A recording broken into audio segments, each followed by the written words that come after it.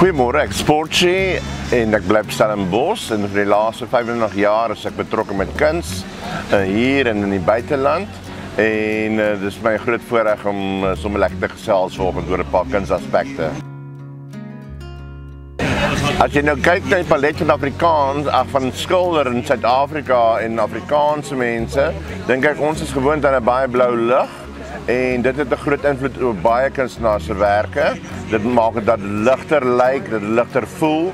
En ek dink kleur speel 'n groot rol in ons samelewing in terme van samestelling van mense, ons opvoeding, waar ons aan gewoond geraak het.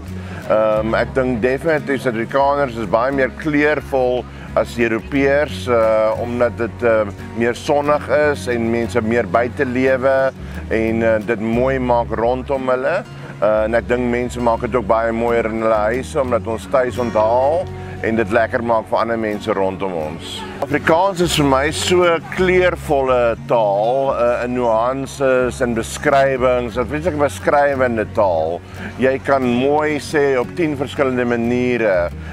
En dit is dieselfde wat mense met kleur doen. Jy kan een kleur vat en jy kan hom 'n klomp verskillende skakerings gee. So in daai verband dink ek Afrikaans is ontsettend kleurvol en ryk in tekstuur.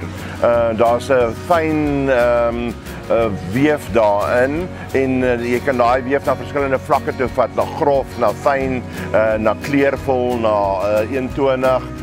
So jy kan hom rek en strek in enige vorm wat jy wil hê en dit is presies wat 'n taal moet wees, hy moet kleurvol wees. Ek dink woorde, in woorde kan jy so verbuig na verskillende sinne toe en verskillende menings toe.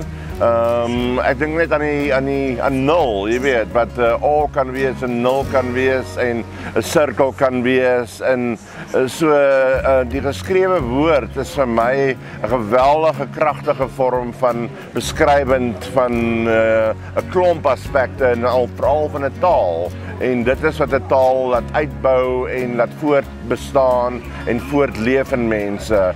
Ek kan nie sien dat Afrikaans sommer net kan uitsterf as jy kyk na rondom hier by kunstefees, hoe mense dit geniet om in Afrikaans te kommunikeer en om stories te hoor in Afrikaans en gesprekke en vertonings en sanguitvoerings en alles het 'n basiese vorm van Afrikaans in. So vir my is dit 'n baie lewendige en kragtige taal.